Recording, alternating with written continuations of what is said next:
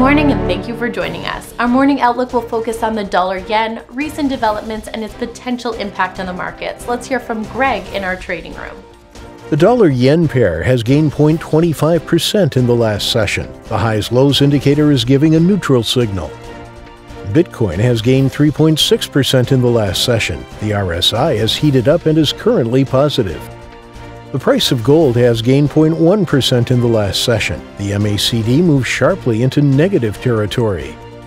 The price of crude oil has plunged 6% in the last session. The Williams indicator transitioned into the oversold area. Thank you for your insightful trading ideas. Moving on to world headlines. U.S. stocks rose as the further easing of lockdowns lifted optimism for an economic recovery. The total number of bitcoins held in cryptocurrency exchange wallets dropped to an 18-month low just above 2.3 million. The euro and equity markets advanced as enthusiasm for the European Union's plans for a 750 billion euro recovery fund offset concerns. Thank you. And now let's go through today's major economic events.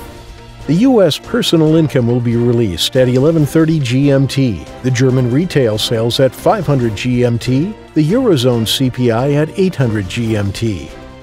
The Canadian GDP at 11:30 GMT, the Japanese construction orders at 15:20 GMT, and the Japanese industrial production at 22:50 GMT.